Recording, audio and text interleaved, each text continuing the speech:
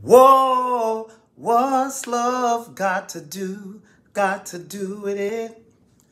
What's love but a secondhand emotion?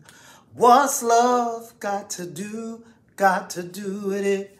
Who needs a heart when a heart can be broken? What's up, y'all? This is Ty, and I know y'all saying, Ty, why are you over here butchering Tina Turner's song, What's Love Got to Do With It? Well, let me tell you why.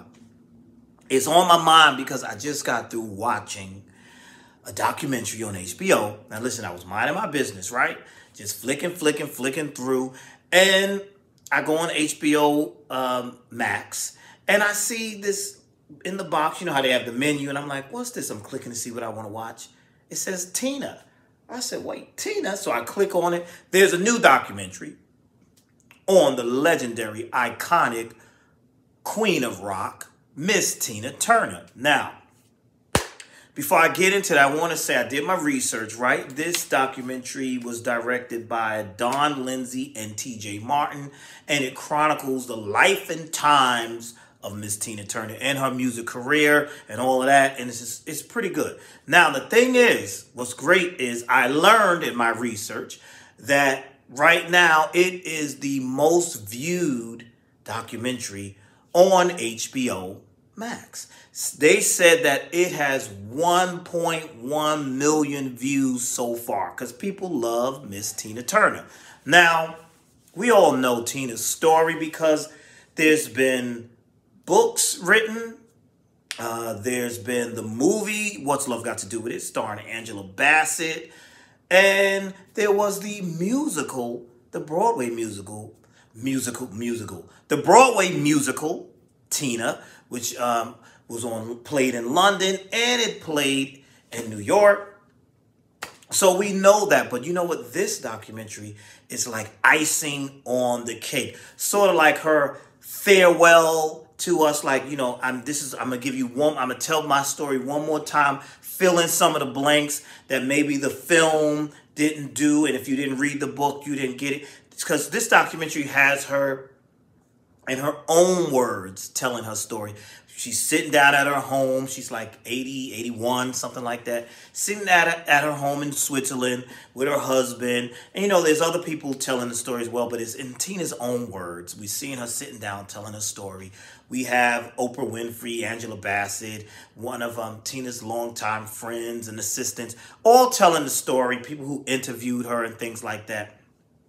So it's given, that's why I said it's icing on the cake, because we're getting a little bit more details here, which is great. Now, it's a collection of good archive footage. We get to see Tina as a teenager.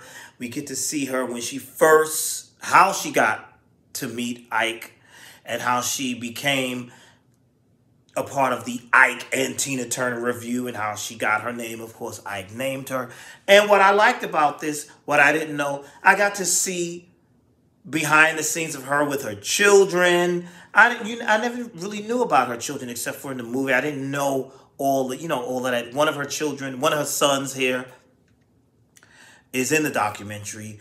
Unfortunately, he passed away, I believe, in a few years ago, maybe 2018 or something like that. But it was just really interesting to see that and to see her take on things and how she viewed things. And you know, I love music and I love musicians and I love finding out how songs came about and how people's careers got started and things that we love, how they first started. So we know, we know she was abused by Ike Turner, manipulated. She started off, she was a naive country girl, her own words, and she didn't know anything about show business, but she was loyal to him, and she remained loyal to him, and she was there despite him abusing her and mistreating her. She always wanted to be loyal to him and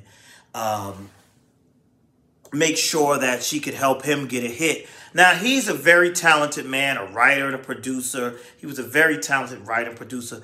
Unfortunately, his demons got the best of him. And he's going down in history as the man who beat Tina Turner. That's sad, but that's his legacy now because of what he did. You know, unfortunately, but that's his legacy. It was horrible what he did. And she also talked about how, which surprised me, well, not really surprised me, but she talked about how she did not want to always discuss Ike, even after she got her success when she broke away from Ike Turner and had her solo career, which was a mega success in the 80s. She always found that the journalists always brought Ike up, and she hated that, and that's why she wrote her book. She figured, I'd write my book, tell it all, and I'll be able to get away from it. But no, she couldn't get away from it, because I think that's what made the fans love her more and draw to her, knowing that she survived such a tragic thing as this abuse, such a terrible thing. And she became like a hero to many, and many women that were abused and people that were in bad situations could relate to her, because she's the story of triumph and reinventing yourself and starting over. So while I understand her point where she said at first she didn't really want to discuss that. She wanted that behind her. But I see how it's her life. It's a part of her. And she had to learn to deal with that. And she took something negative and tragic and turned it into something awesome. I mean, look at this woman's career.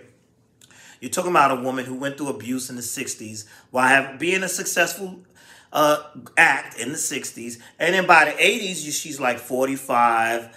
She went through in the 70s doing the Vegas thing and the TV shows. But she was pretty much a 60s act. And so the music industry had changed now. And it's a young people's game. Not saying that 45 is old, because it's not. But in the music industry's eyes, that's old, because, they want the young whoever snapping at the time. And it was like, what are we going to do with this woman who's 45 years old, who used to sing the soul music? Now she's talking about she wants to sing rock. She's a black woman. It's never been done where you've had a black woman singing rock music and selling out stadiums, because this was her goal. This is what she wanted to do. And they were like, that hasn't been done. She did have Roger Davies, I believe his name is, who's her manager, who believed in her. But unfortunately, there were some people who did not believe in her. Some people at Capitol Records that didn't believe in her, which was crazy. And some of the things that they said about her, which when you check out the documentary, you'll see, they didn't believe in her. It was ridiculous.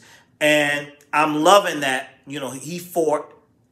We're going to give her a chance. We're going to do this. And I like how we get to see how the Private Dancer album came to be, and how certain songs were formed, and how she didn't like What's Love Got to Do with It at first, and then she made it her own.